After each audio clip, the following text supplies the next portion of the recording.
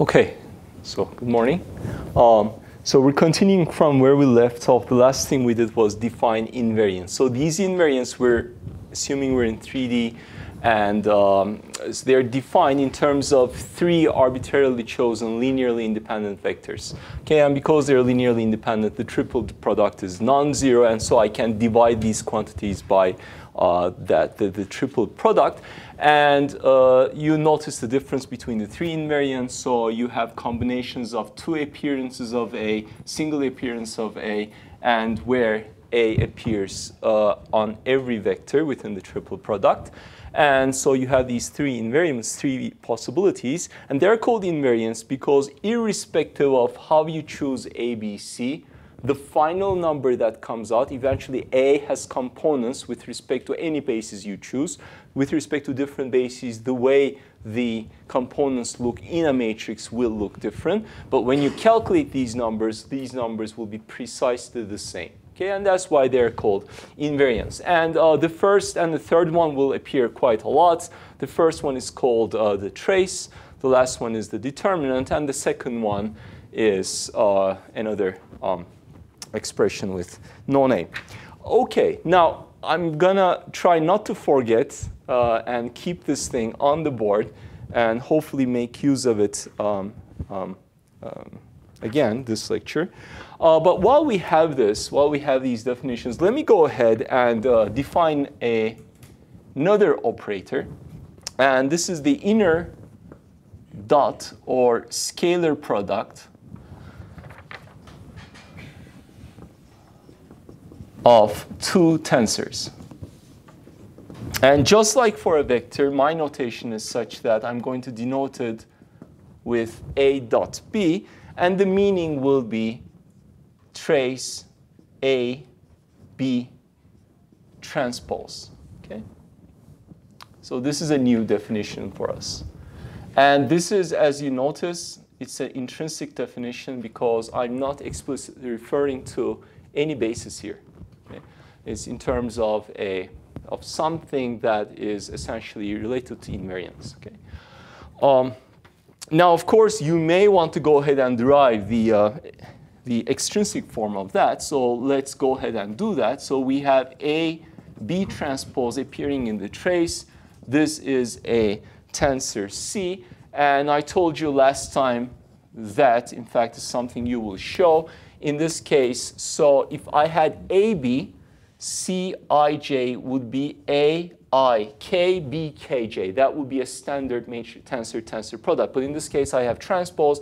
It's on the right-hand side. So what's going to happen is that the free index will appear on the right-hand side.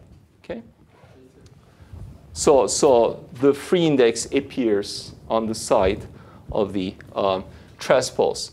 Okay? So then we can apply the definition of trace. So it's sum of the diagonal components. It's going to be Cii. In other words, you go and look, you find the different indices, you make them equal. In this case, it's going to be Ik. Okay.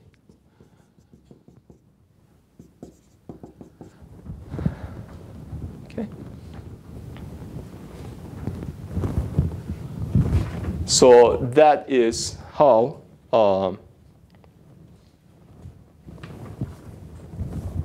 A dot B looks like. So it's essentially equivalent to, right? You take the matrix appearances of these two tensors, and term by term, you take the corresponding terms, multiply them, and add them up. Okay. Now, as we did as soon as I defined the transpose, remember, I said, well, we can have a matrix equal to its transpose or tensor, sorry, then it's symmetric, and I define skew symmetry. And then I said, well, in terms of these definitions, we can always define the symmetric and the skew symmetric parts of a tensor. So now that I have the trace operator, I can also define along a similar idea, the so-called spherical and deviatoric parts of a tensor. But first, I need to define what a spherical or a deviatoric tensor is. So let me do that. So a tensor is deviatoric or spherical if, for instance, if it is spherical, right? So this is type of, no, let me say, construction I'm going to use. So you follow the upper row, or you follow the lower row. Individually, they are two independent sentences. So if it is spherical, then it must be of the form a scalar times the identity. And it is deviatoric if it has zero trace. Okay? These are just definitions. Spherical tensor, identity times a scalar. It is deviatoric if the trace is equal to 0. Obviously, you cannot have both of them at the same time unless alpha is equal to 0. So now you can go ahead and define the spherical or the deviatoric part of a tensor.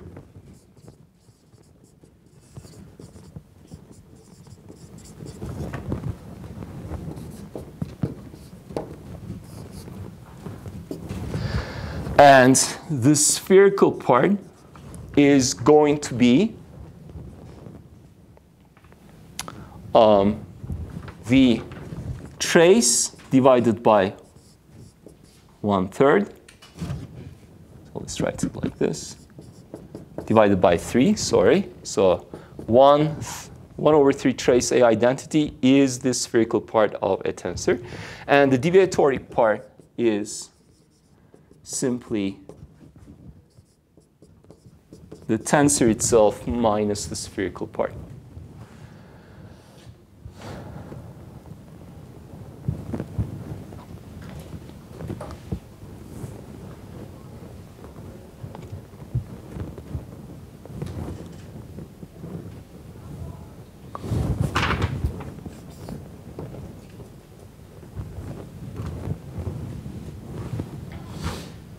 Okay, and just look for a second. So you notice the, let me say, the purpose of the definition. So you look at the deviatoric part. It has to be something that is traceless. So the trace of this has to be equal to 0. Trace of this is equal to the trace of this minus the trace of that. Okay, right? Because trace is just by the definition of the operators, right? So, so now, so it's trace A minus trace of that, which means that trace of A spherical must be equal to trace of A. So when I define A spherical, it has to do with the trace of A. It's the traces of both have to be equal. So I go back. I know that it's a factor times identity. So that factor has to do with the trace of A necessarily by the second definition. And so the trace of this is 3 times whatever it appears here, right? For instance, the trace of that is 3 alpha, okay? And hence, you have the factor of 1/3 appearing, okay? So A spherical could actually be anything, but so that A deviatoric is defined, can be defined as such, A spherical is 1/3 times the trace of the tensor. And as you notice, in fact, from the second definition, again, just like for the sum of the symmetric and skew parts equaling to the tensor itself, here the sum of the deviatoric and the spherical parts is, again, equal to the tensor.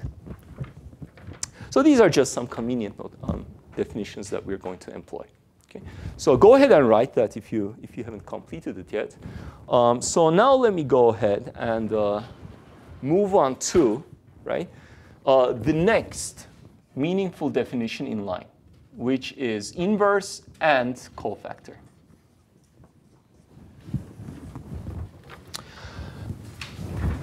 Okay, so now that we have determinant, yes? Is this 1/3 coefficient is only for 3 by 3 matrix? That's a good question. Yes, so if you had a, right, I'm assuming presently that it's 3 by 3, right? I started from the invariance, but if you want to define the spherical part in 2, yes, you would put a factor of 2, 1/2. Yeah, good question. All right, so I want to move on to inverse and cofactor, and since that question just popped up, let us assume that we are in 3D. So in matrix form, the components form a 3 by 3 matrix. So now A inverse, as we know, is something that it's an object. It's a new operator, and it's defined such that A inverse A, and now we know what it means to have two tensors multiplying each other, right? Really, there should be a vector here, but I've done away with that. I know how to work out the components of that product. So AA inverse should be equal to identity. So that's the definition of A inverse. Either from the left or the right, it gives you the same answer. And now what I can do is, just like for transpose, put that into component form. So when I write A inverse IK, I'm referring to the IK component of the tensor A inverse. If you like, called A inverse B. So this is component IK of B, which is A inverse, right? So it's not like 1 over AIK. Okay, be careful. This is not 1 over AIK. So the notation, the context should always make it clear. So that is the left-hand side, right? I have A inverse A, so two tensors, essentially matrix component form multiplying each other. The result should, of course, be equal to delta IJ, because that's the expression for identity. Or I can have the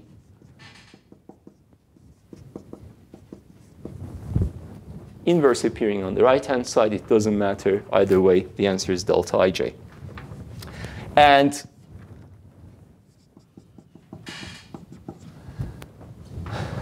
in our setting, without any complications, so we know that A inverse will exist if and only if determinant of A is equal to 0. OK. So that's the condition that I'm going to eventually keep in mind. Okay. So if I want to calculate the determinant, the inverse, I need to check that determinant is non-zero. And that's going to come up very soon when we talk about eigenvalues. All right, so now I'm going to go ahead, and once we know the inverse, right, and it's very easy to calculate it in practice, right? So, well, OK, we're going to come to that. Well, let's look at the cofactor first. Let's define the cofactor of a tensor. And I'm going to use the notation A, so the sharp sign from music, if you like. Okay? A cofactor. Now, this is a very convenient definition. At this stage, perhaps let me remind you a number of identities that you worked with in the homework, in homework number 1. So for instance, if you have a tensor operating on a vector, bon, another vector. Now, that is the way the operation order looks. So first do that, and then take the bon, right? Now, for practical purposes, often it turns out that I'd like to take this tensor outside. And in homework number 1, you've shown that you can do so without any complications like this. So in other words, first you can bond the two vectors, and then you can put the A on the left-hand side. The trick is that if A was operating on B, then it comes out to the right-hand side as a transpose, which is also a homework problem. Now, so this is, in some sense, A cofactor has a similar purpose. Again, we're in 3D, but this time, instead of a bond, I have a simple cross product, and A appears twice. And since A appears twice, I ask myself, well, is it possible that somehow A can be taken outside of this operation? And it turns out the answer is yes, and that defines intrinsically the cofactor of a tensor. Now, beware, there are different names always for these things. Things like cofactor, adjunct, adjoint, etc. float around. This is my choice. That is also a common choice. Okay? So that is the definition of a cofactor. Okay? So we're going to make use of this as well. That's the intrinsic definition. Okay? In fact, you can easily work out the extrinsic definition yourselves soon. So now I want to define the inverse, and I'm going to do that in terms of the cofactor. And so it turns out that A inverse exists when it exists, right? The cofactor tensor is equal to determinant of the tensor A inverse transpose. Okay. So that is a compact definition of what the cofactor is, and the inverse is now expressed indirectly in terms of the cofactor, and has to be, of course, invertible because I have the determinant appearing there. Okay. Now, just a word. Sometimes I will combine multiple notations, multiple operations like this when there is no ambiguity. So this is equal to A inverse transpose, or the order doesn't matter. It's A transpose inverse. So I just combine them and write minus T to indicate that. So now that we have this expression, I can actually, as soon as I know what the cofactor is, I can calculate A inverse. So this allows me, this expression allows me to calculate inverse itself. Okay. All right. And this tensor there is, for us, will be the adjugate. Okay? So the adjugate is simply the transpose of the cofactor. Now let me remind you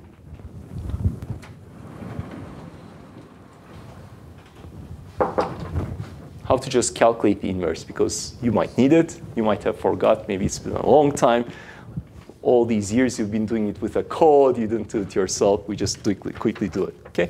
And it's going to be based in terms of the cofactor. So essentially, right, the idea is in the definition itself, A inverse, okay, it's defined, but well, how do I calculate it? You first calculate the cofactor. It has explicit, very, very neat expression and definition, and then A inverse comes from that. So the first step is the cofactor.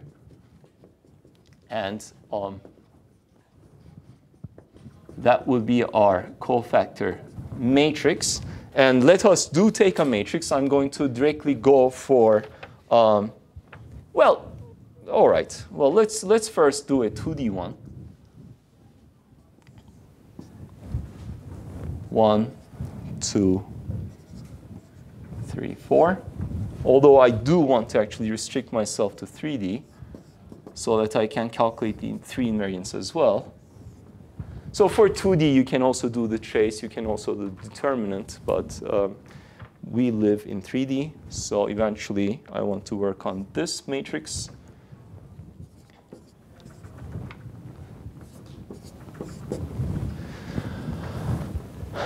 OK.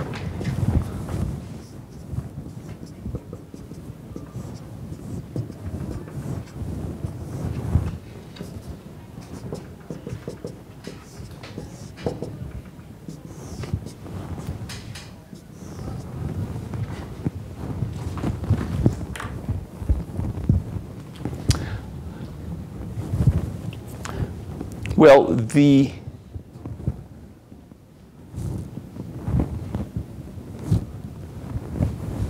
right. So eventually, once one works out what a cofactor means, it's equivalent to doing the following, as you will remember. You go ahead and start with putting pluses and minuses on these numbers. Right? And then you calculate the determinants of the minors. The minor for a 2D one would be, for instance, I look at that. I need to, right, cross over this and that's the minor. Multiply it with the sign. So that would be a 4. So for that one, it would be 3 multiplied with the sign minus 3. For this one, it would be 2 multiplied with the sign minus 2 and 1. Okay? So for that one, right, let's do that again, right? Let's do this one first. Okay, well, this is yeah, let's do it anyway. So the minor of 0, right? So determinant of them. So that's going to be determinant of the minor 3, 15 minus 9. So it's 15, but there is the minus sign as well, right? So I'm going to write minus 15, right? And in this fashion, you fill the whole thing, right? So just, you can practice yourselves for a second if you like, but I'm going to write down the numbers directly. Now you can check yourselves.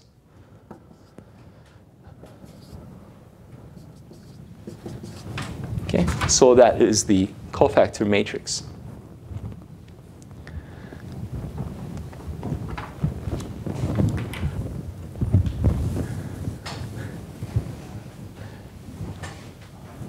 Okay, so now let me go ahead and calculate the invariance. Now, as I do that, just maybe give me a second here, and then you can continue. So let me write down an identity that holds in 3D. Okay, so in 3D, it turns out that the second invariant is the trace of a cofactor. Okay? This is something you can show independently. That would be a nice small exercise. Okay? So that gives me a simple way of calculating the second, because if I need to calculate the inverse, for instance, if I do, then a cofactor comes into play anyway. So that I can immediately extract the second invariant. Of course, you can always go ahead and use the original definition as well. Very cool. All right, so now if I wanted to calculate the three invariants of this tensor, so the first one would be sum of the diagonal ones. It's an 8. Okay. The second one, it's a little bit lengthy in the original definition, but here is the trace of the cofactor, so I just sum these up, and the answer is 2. Sorry, it's -1. And the third one, right? Remember, so the operation is such that what you do is you choose a row or a column, and then you multiply the components of the cofactor matrix with the corresponding components of the row or the column. So let's look at the rows, for instance, right? So what I was supposed to do was look at that row, calculate the cofactor matrix, and then multiply this with that, that with that, and that with that, and sum them up. That would be, in practice, your determinant. So it would be -8, 24, so that would be a 16. Now, the thing is, right, does it matter which one you choose? No. So, for instance, I could have chosen that one.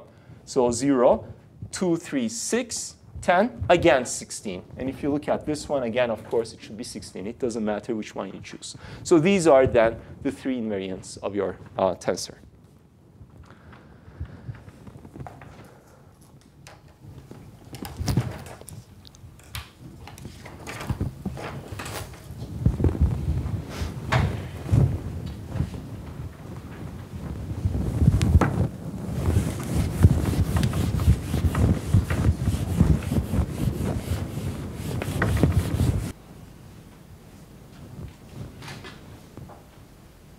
All right.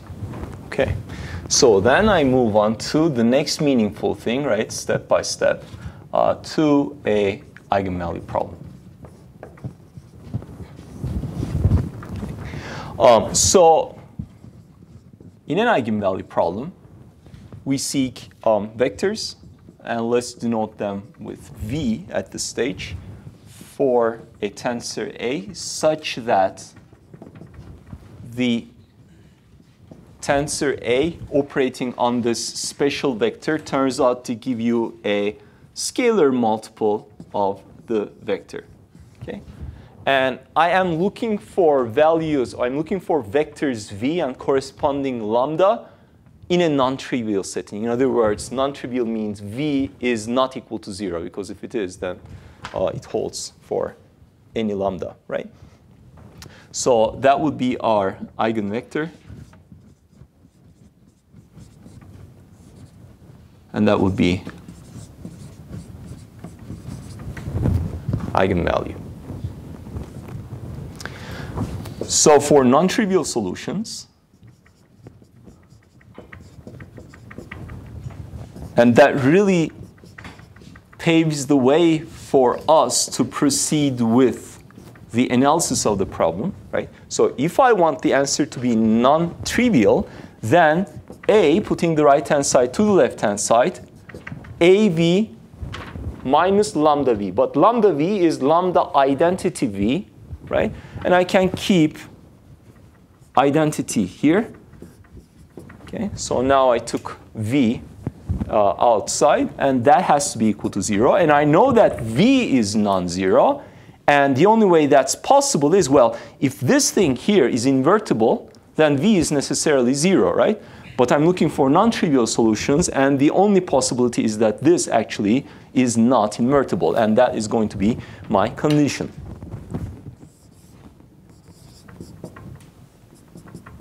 Okay? For a non-trivial solution. Okay. Now, that's what I'm going to show independently on the next board. But now, if you go ahead and take this tensor and calculate its determinant, the determinant comes out to be equal to, or apart from a, so let me see. Right, possibly apart from a constant, but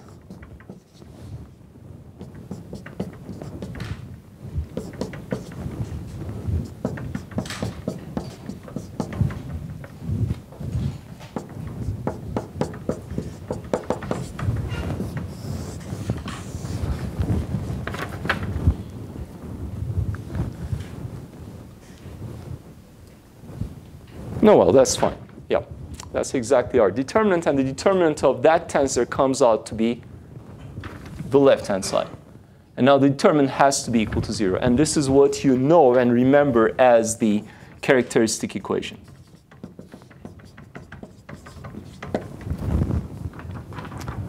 Okay? So in the characteristic equation, there appears, perhaps you may have never seen the characteristic equation directly in this form, where you know that it's cubic in terms of the eigenvalues, but now I have the 3 invariants appearing explicitly. Perhaps that you have not seen before. All right, so now that's the result, and eventually that is what we would like to solve. So now one thing that we should immediately recognize is that this is a cubic equation. A cubic equation will, depending on the values and everything, it will, for instance, in this case, I can let lambda become a very small, very large negative number. And so it will, the whole thing, the left-hand side will start from a negative value. And if lambda is very, very large and positive, it will go to a very large positive value, which means this thing has to cross 0 at some point. And indeed, a cubic equation, a cubic polynomial, has at least one real root. It has to cross the real axis, the 0 axis at some point. So has at least one real root. Might be positive, might be negative. And the remaining roots might be complex, not necessarily real. Okay, but it has at least one real root. And that root, of course, could also be 0. Okay? 0 is possible. 0 is an eigenvalue. But 0 is not an eigenvector. Okay? That would be a trivial one. Yeah? Why do we say determinant is equal to 0, not the whole matrix is 0? No. The matrix itself is not going to be equal to 0. Just the determinant is equal to 0. But why? Like, we have a 0 matrix. That's equal to 0. That would also be, right? But that would be a special case, right? So for instance, if I had a spherical tensor, then the non-identity factor that multiplies the identity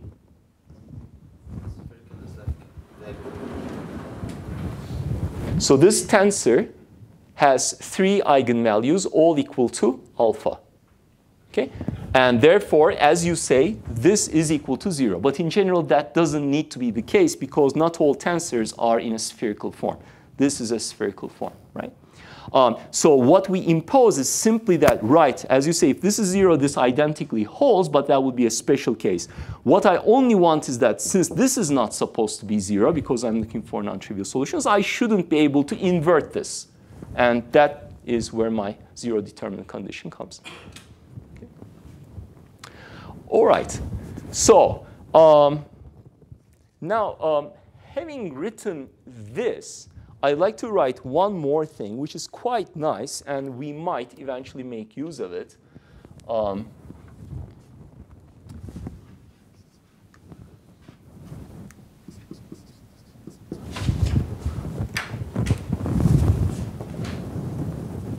there is a so-called Cayley-Hamilton theorem. Again, some things I will not show either in the homework. Well, I will not show in class, and you will not show it homework. But if you're interested, I can always refer you to details, or you can look for a proof yourself. There is a so-called Cayley-Hamilton theorem, which says that any tensor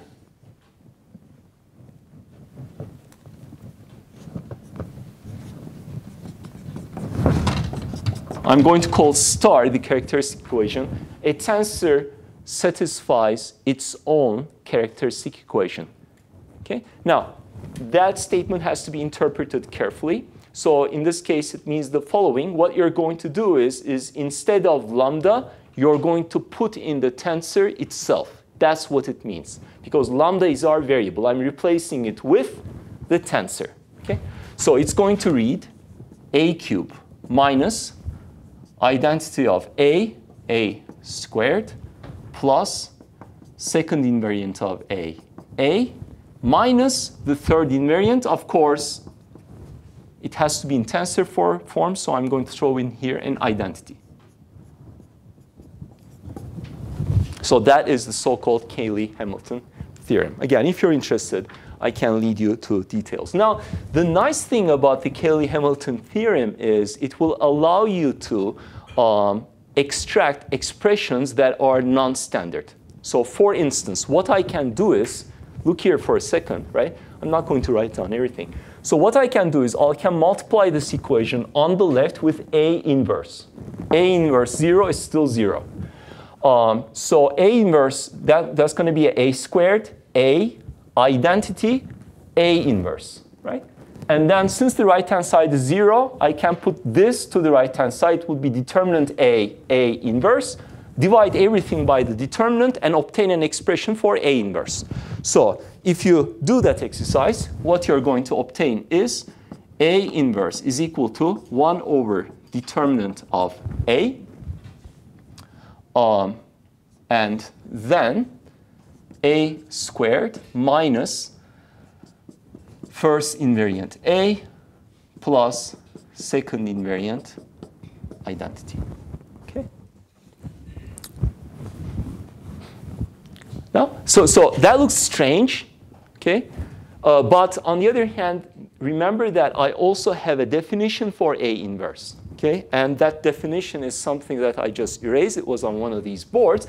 But it was defined as 1 over determinant and A adjugate, which is cofactor transpose. So that whole thing on the side, additional knowledge, must be the transpose of the cofactor or the adjugate tensor. Okay? All right. So there will come a time when we will need, at least in the homework, when you will need the Cayley-Hamilton theorem as well. Okay, so now what I'd like to show is where the characteristic equation comes from. It's a very neat derivation based on the expression of the 3 invariants. So let's do that together.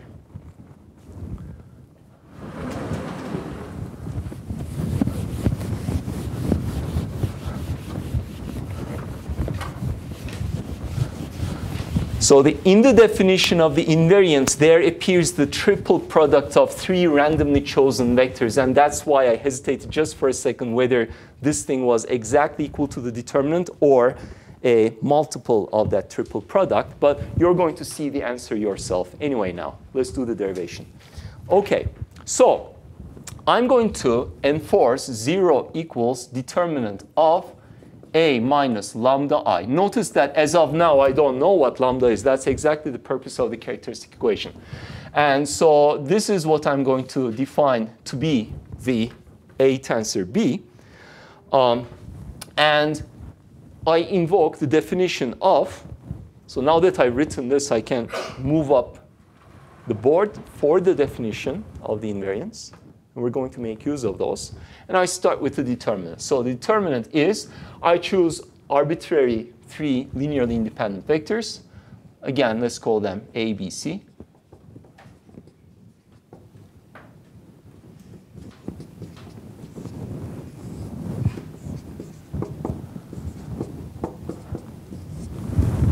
That's the determinant.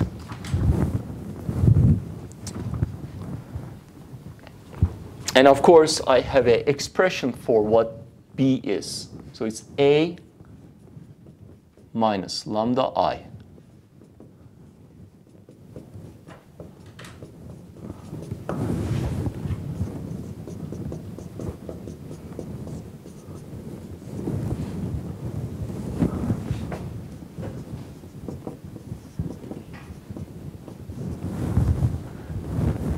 So far I've done nothing but write down the definition of the determinant and explicitly express the tensor I'm taking the determinant of. Okay.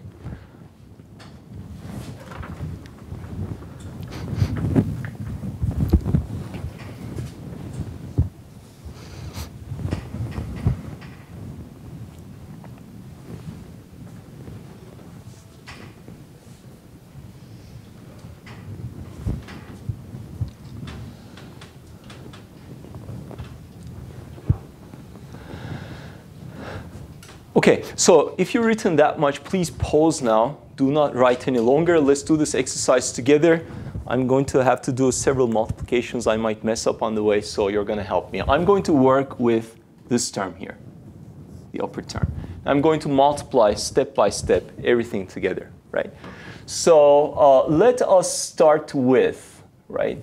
So for instance, the A terms, right? So I'm going to expand that, right? So I have A. So let me know if I make a mistake, right? I'm taking the A's first. That's the simplest one. AC, right? That will be one term. Then I can have two appearances of A, so plus, right? I can have AA, and then minus lambda IB, which is minus lambda B, and then AC, plus minus lambda A, AB, AC, plus AA, AB, minus lambda C. Okay, that would be, those would be three terms where A appears twice, right? And what else? I can have A appearing only once, right? So that would be AA minus lambda B minus lambda C plus minus lambda A, AB minus lambda C.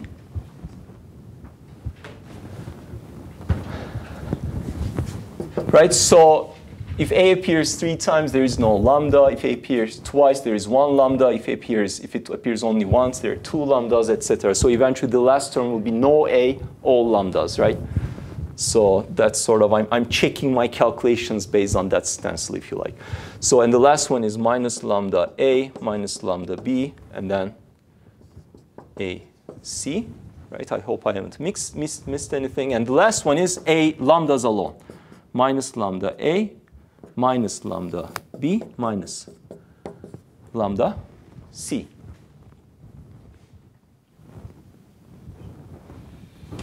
I missed something. No? No, yeah. I was just going to ask, how did we expand this directly? Because previously we said that the expansion of the triple product was like A bank, P bank, Q. It's first dot. Yeah, but I'm just multiplying. I'm not doing anything fancy. So I'm picking. So this is. I'm just asking how did we wrote in this? How did we wrote this in directly, summation form as a summation? Right. Well, let's do that. That's a fair question.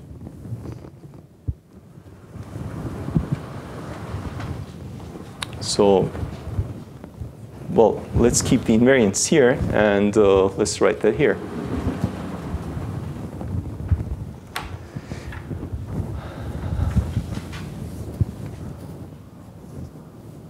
So I take, doesn't matter, any term.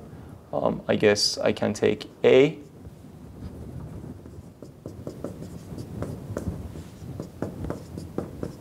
So what I'm using, one thing I'm using, obviously it's equal to, this is equal to A, B, C minus B, A, B, C. Okay?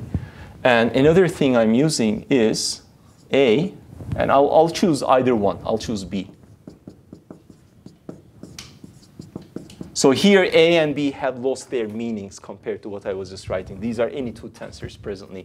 His question is, how come when I see this, I can split this apart like this and do it additively? And likewise here, how do I say that this is equal to A, B, C minus A, B, B, C? And for that, we only need to refer to the definition of the triple product.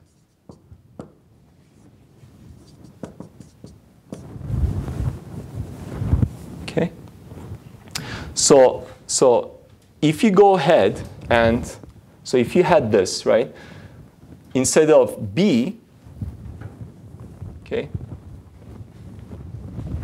one more step in between, I can simplify this a little bit.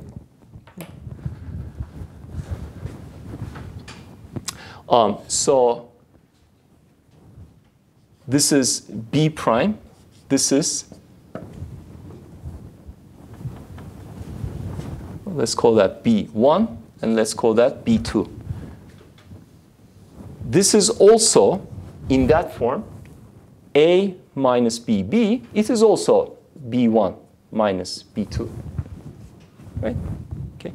So the question is, why does this hold? Okay. Therefore, now I can forget about the tensors themselves and really ask myself the following question. Why does, for instance, I'm just looking at the second one. For the first one, you can do a similar exercise.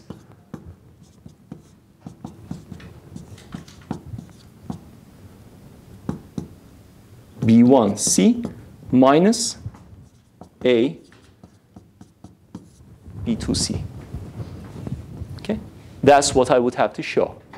And now I can use the definition of the triple product if you're not convinced.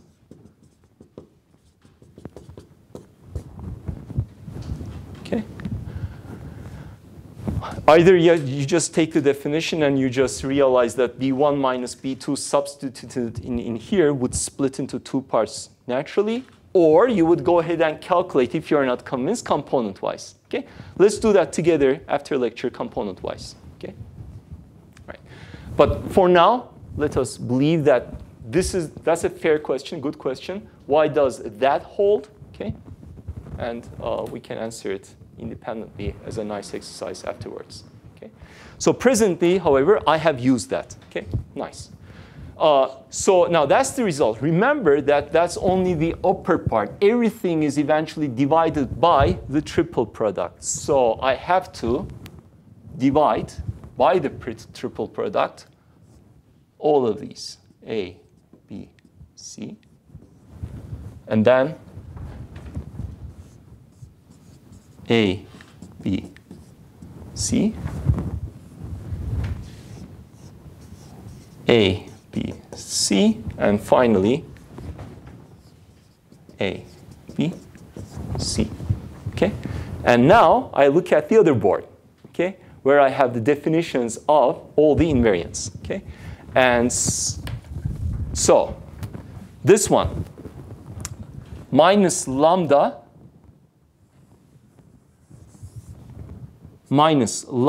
cube, right? Because lambda just comes outside, and ABC divided by ABC, that's gone.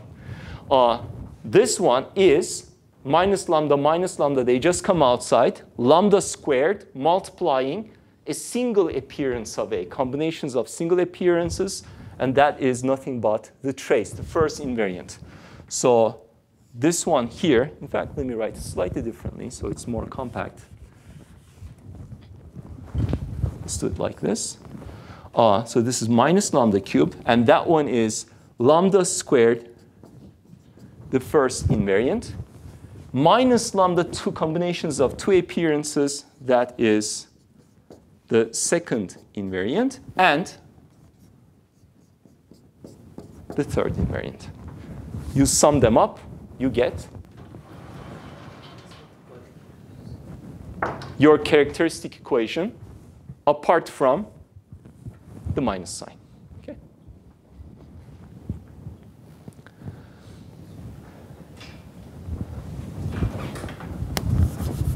Okay? So therefore, this is minus the determinant, the left-hand side, not the determinant. Okay. Questions on that compact derivation?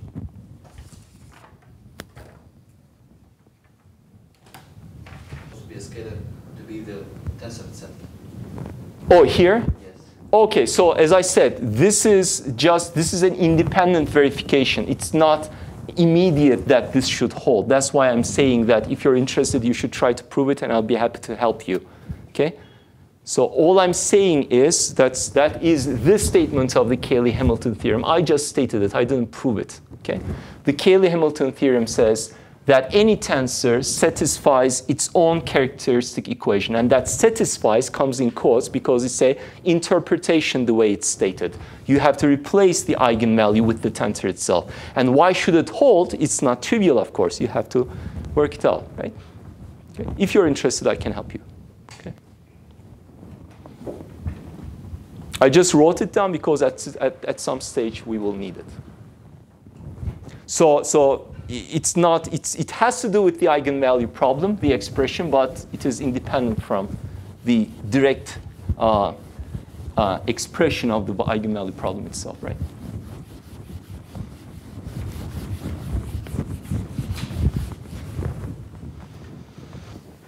Further questions?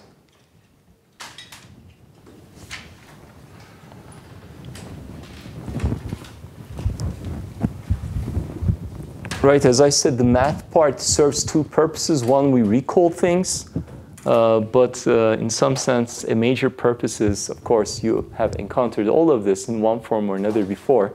We really put everything in tensor notation, so it gives us a nice way of experimenting and warming up to tensor notation, because that's all we are going to use as soon as this mathematical preliminary section ends. So if you have any difficulty following any transition or let me say, you're unclear about any expression, just let me know.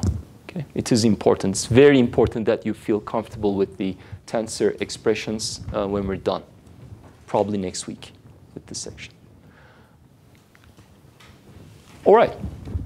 So since there are no questions, let me move on. Okay. Now, we're looking at eigenvalue problems, and I'm interested in always, let me say, eventually tensors that have real components with respect to my choices. And in particular, let us look at tensors that are symmetric. Now, in all of the eigenvalue-related expressions that I'm going to write, I am going to assume that the tensor is symmetric, okay, from this point on until we move on to the next subtopic. Okay? So if A is symmetric, then there are some nice properties. One, okay, the eigenvalues don't have to be, as I said, the roots of the characteristic equation, right? There is at least one real root, but the remaining two, they can be complex, right? But if A is symmetric, it turns out that all the eigenvalues are real, right? Now, and the eigenvectors are also real. Right? So if I express with respect to some bases, the components will look real. Now, moreover, that's not the only thing that we obtain from symmetric tensors. For a symmetric tensor, if you pick two eigenvalues that are not equal to one another, then it turns out that their eigenvectors are orthogonal. Okay? So in words, it means that eigenvectors belonging to distinct eigenvalues are orthogonal to one another. Okay, I repeat that. Eigenvectors belonging to distinct eigenvalues, non-equal ones, are orthogonal. So that is a nice expression. So now, let me assume that all the eigenvalues are different. In practice, it might turn out that two eigenvalues are the same. And in that case, well, what do I do? It turns out that even if two eigenvalues are the same, you can associate them with two eigenvectors that are still orthogonal. Okay? You can do it. So just to avoid that complication, tiny complication, I'm going to assume all the eigenvalues presently, just for a second, that they are different. Now, if they are different, they are all distinct, and therefore all the eigenvectors are orthogonal to one another. And immediately that makes them linearly independent, right? And hence, I can use them as a basis. Okay? And that's the idea. So the eigenvectors of a symmetric tensor immediately form a basis for our space. Okay? So therefore, if I take the lambdas to be as such, okay, the three eigenvalues, and sometimes that's called the spectrum of the tensor A, based on all of that discussion, it turns out that you can express a symmetric tensor in terms of its corresponding eigenvector basis as such. Very simple expression. Okay? This is any symmetric tensor, right? But on the right-hand side, what I see is a very simple expression for that tensor. And this particular representation is called the spectral decomposition. Okay? Having to do with the spectrum of A. So, quick question for you. Why did I put a sum sign explicitly? Because I have three indices. So not to violate the summation rules. Okay? So let me show where, okay, sort of a, not really a proof, but sort of a way to see that this holds. Okay? So A. Tensor A is tensor A times identity. It's still the tensor A. So I'm going to go ahead and plug in the expression for I. Now I, so these are orthogonal. And you remember that we typically normalize them. I don't have to, but usually one normalizes the eigenvectors as well. So let's say that they are orthonormal. So in that case, the identity would be simply Vi ban Vi. Do we agree? Earlier, I had expressed I to be delta Ij, right? Identity matrix, Ei ban Ej. This is any orthonormal basis, right? And substitution property gave me Ei ban Ei. And now I'm not choosing any E, but rather I'm choosing the eigenvectors of A as the basis, and hence the expression for I. So now I go ahead and operate on this. And now I'm using the expression that you have verified in the homework. I can move this inside as it is. So this is equal to, and that's homework, AVI ban VI. And AVI is nothing but the corresponding lambda times VI. Okay? But note that there's a sum over I. So when I make that transition, I is going to appear 3 times, and this is where I need to be careful and throw in a sum sign. Lambda I, Vi, ban Vi. And that's it. Okay. So that's sort of a simple way to get your spectral decomposition. Can I ask a question? Yes. In the definition of the identity tensor, we utilize the fact that the basis vectors are normalized. Yeah. So does this constitute a problem for this? I just said in words that pick also normalized. Right? So this just says that they're orthogonal, but we can always normalize them. Normalizing them does not change their properties at all, because remember, in the eigenvalue problem, the vector appears on the left and right-hand side. So any multiple of V is also an eigenvector. Okay? So I just normalize them for convenience. But yes, it has to be. So in the expression, these have to be normalized. And that's why I picked it that way. OK. So let's continue with our series of definitions. And I'm going to erase this derivation here.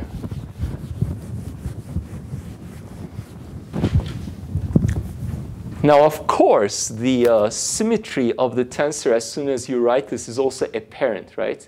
Because remember, the transpose of this is you switch the bases. That's actually the definition of the transpose. Transpose of that is equal to sum of every tensor, lambda 1, v1, v1, 2, 2, 3, 3, right? And transpose of each one is, by definition, switch the two sides of the bond. And they are the same, and hence it's symmetric, okay?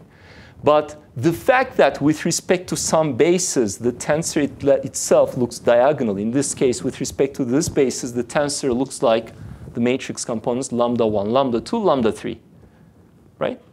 So that also implies symmetry. But it turns out we have to be careful. Remember at some point, actually, one of you guys asked, and I said, well, sometimes what can happen is on the left and the right-hand sides, there can appear two different vectors, not the same one, but different ones.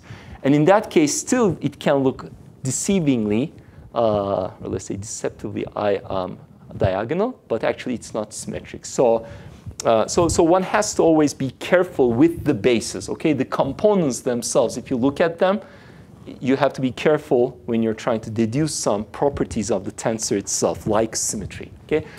The tensor, like a vector, always you have to refer to the vector basis to understand what it really is. Okay? And that's something I've tried to highlight again and again. So that remark I just made, I will give you an example when the appropriate time arrives. Okay, so for now, so I have a symmetric tensor. And let me just remind you what positive definite and positive semi-definite mean.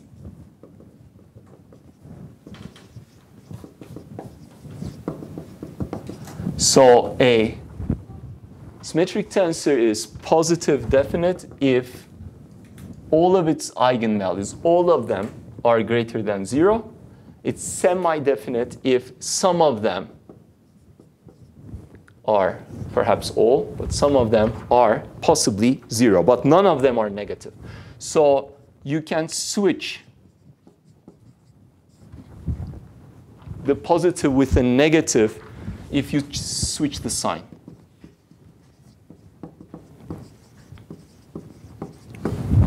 So you would read, for instance, this negative semi-definite if lambda I is less than or equal to 0. Okay.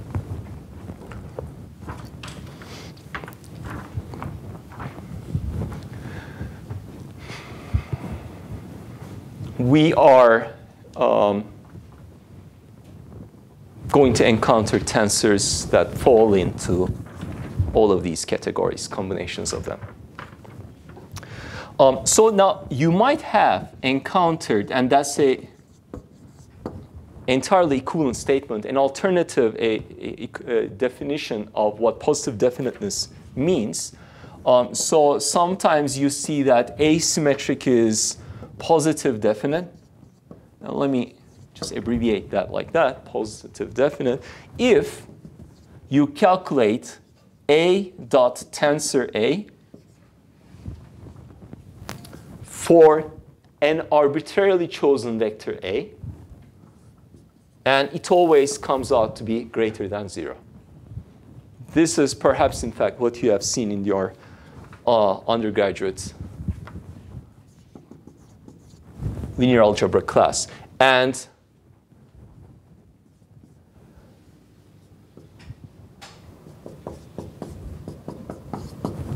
okay, it's equal to 0 if and only if the vector A is equal to 0.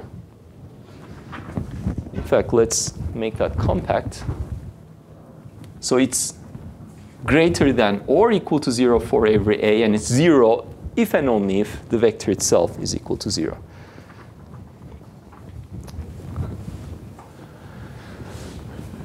Okay. Oh, once you have, for instance, the spectral decomposition, again, some things you can verify yourself. If you like an expression like this, you can immediately verify yourself. That's a nice side exercise. So now let us assume that we do have a positive definite tensor. So then, if you do, then you can take its square root. And actually, it's very simple.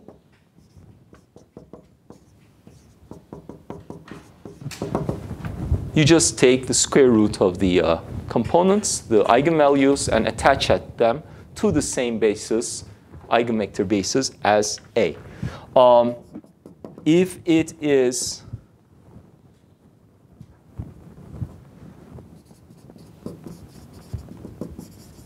non-semi-definite, so I'm doing like a trick with words. All I'm saying is if it has no zero eigenvalue, if it has a zero eigenvalue, determinant is 0, I cannot invert it. So if it's not semi-definite, positive or negative semi-definite, then it has no zero eigenvalue, then I can calculate its inverse. And the inverse is likewise lambda I to the power minus 1 vi. And for that matter, actually, this is just a power 1/2. Any power of the tensor, you can just carry over to the eigenvalue and retain the eigenvector basis.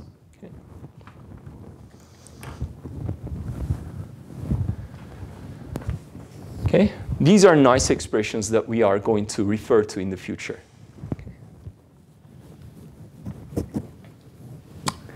And in terms of the eigenvalues, finally, what I can do is, well, at this point, I don't have to have a symmetric tensor, but remember we had the 3 invariants. The 3 invariants are defined for any tensor. Okay? Okay. But let us do assume that we have symmetry. It doesn't matter. So then if you like to express the 3 invariants in terms of the eigenvalues, it's actually quite simple. And so the way perhaps you can remember is that the invariant number has to do with the appearances of A. So if it appears only once, the resulting expression is linear in A, twice quadratic, 3 times cubic. And that's why the determinant is cubic in terms of the components of A.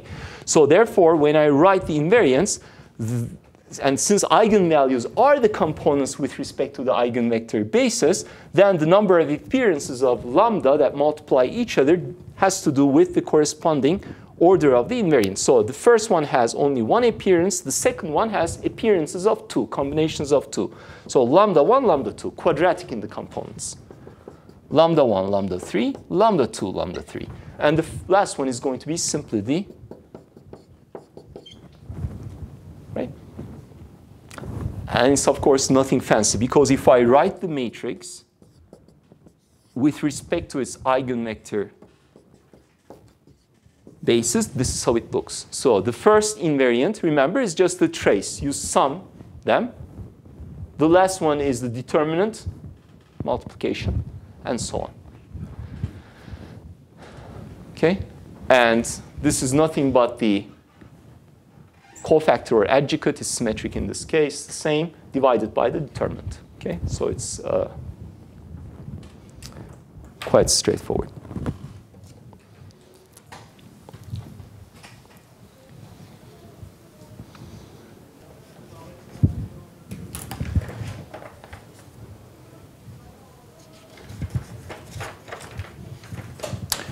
Questions?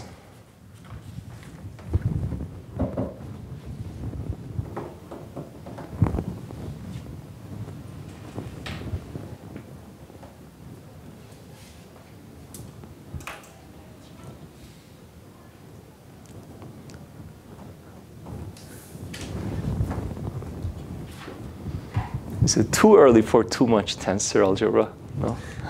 No, it's not too early. Okay. Okay, so I have just a few minutes. I think there's just enough time so that I can define one more thing, right? And I'm going to define, I think, the so-called axial vector.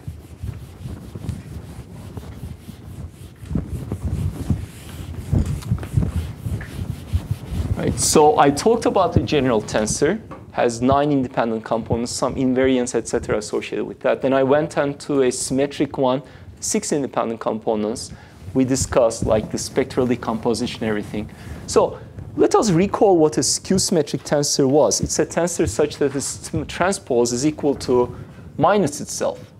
So, and I told you at the time that, well, we did recognize together that it must necessarily have only 3 independent components because the diagonal components with respect to any basis must vanish. And the off-diagonal ones are minus one another.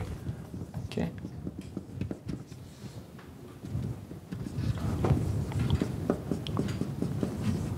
Okay. So 3 independent vectors. So all this discussion naturally leads us to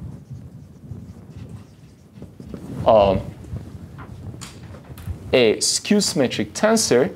And now, since it has 3 independent components, I told you that it is like a vector in some sense. A vector also has 3 independent components. So then one might ask him or herself, is it possible to associate with a skew-symmetric tensor a vector which also has 3 independent components? And that is the concept of an axial vector. So the definition comes, as usual, right? A tensor is defined by the way it acts on a vector. So let me assume that I take some vector. In this case, it's not an eigenvector or anything. It's just any vector. And of course, this vector will change due to the operation of W on V. And you get a new vector, V prime. Now, the way I'm going to associate a vector with this tensor W is by, again, trying to obtain the same vector V prime from the same input V in some fashion. So I want to obtain, throw in V into some calculation, and again, obtain V prime. In this case, I have a tensor operating on a vector.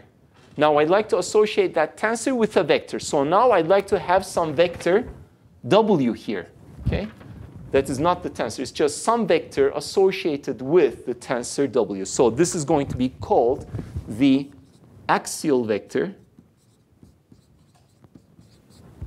of the tensor, skew-symmetric tensor W. And what I like is 2 vectors working on each other. And the only way that's possible is if I throw in a cross product. Okay? That is the idea behind introducing a vector, axial vector associated with the original skew-symmetric tensor. They sort of, let me say, operate. This is not linear, but, or is it? I guess it is. Operates on the original vector V, and you get the same output V prime. So hence, the statement is that the axial vector is such that the operations give you the same result, in this case, V prime. Okay?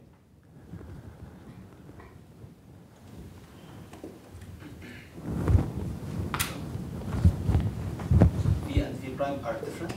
V and V prime are necessarily different because this is a tensor operating on a vector, gives you another vector.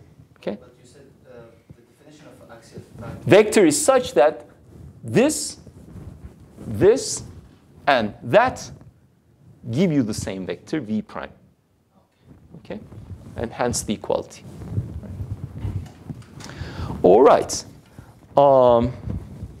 Now, how does this axial vector look in terms of the component of the tensor? Homework problem. You can work it out yourself based on this underlying definition. We can immediately, by the way, recognize something about the skew-symmetric tensor since we talked about invariance and eigenvalues. If I look at the determinant of W, right? So determinant of W is equal to minus W transpose.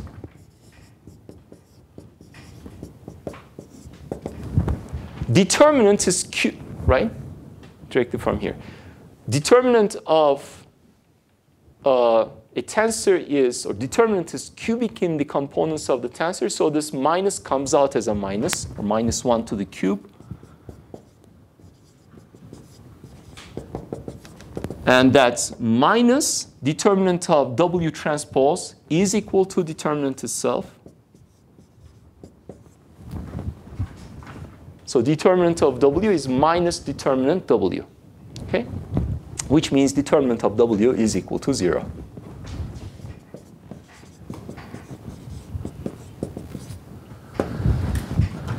Okay.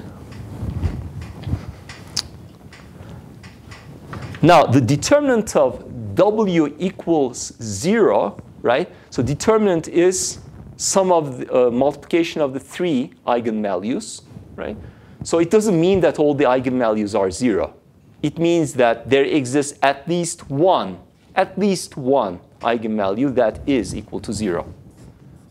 Has at least one eigenvalue equals 0. Zero tensor is by definition also skew, and that's where at least comes into play. Okay? It could have all eigenvalues equal 0, but for a non-trivial skew symmetric tensor, it has at least one eigenvalue equals 0.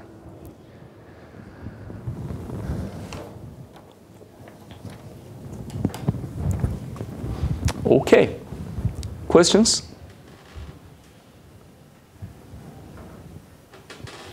Homework due Thursday, right? All right, I'll see you on Thursday then.